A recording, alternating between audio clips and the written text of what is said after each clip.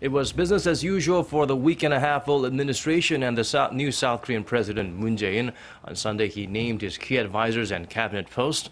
Connyoung has the list from the top office. 새 정부의 경제와 외교 안보 분야 인사를 직접 국민들께 말씀드리겠습니다. 먼저 경제 라인입니다.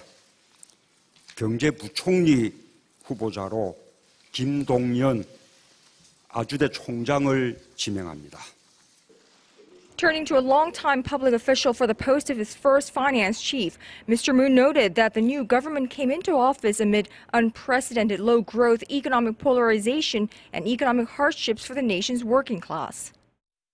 경제사령탑인 경제부총리의 인선에서 종합적인 위기관리 능력과 과감한 추진력을 가장 중요하게 고려했습니다.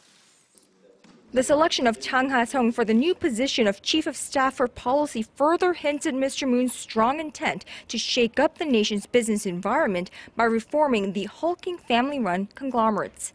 South Korean leader faces diplomatic challenges soothing ties with China as well as increased tensions over North Korea's missile and nuclear threats.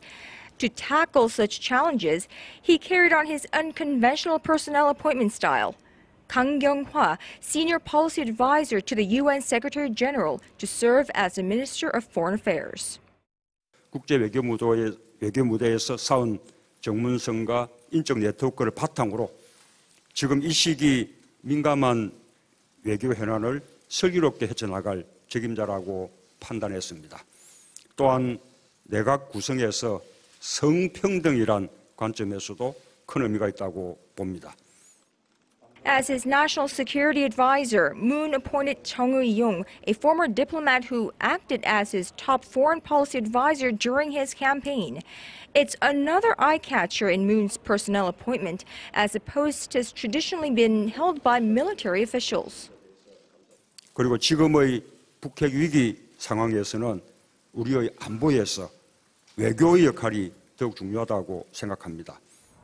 The appointment comes at a crucial time as the Moon administration embarks on a journey to set a new course for South Korea through its economic and security troubles. While the president's picks for chief of staff and advisors are effective immediately, the ministerial posts are subject to confirmation hearings, although parliamentary approval is not required. Connyoung, Arirang News.